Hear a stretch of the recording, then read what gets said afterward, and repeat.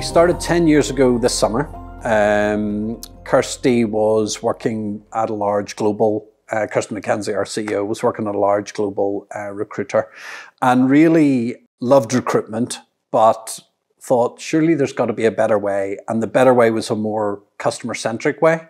In a lot of recruitment business, especially 10 years ago, it was on to the next one, on to the next one. And the experience the customer had was a little bit secondary to the result. So iMultiply was formed on the basis that there was a better way to treat customers and a more engaging way.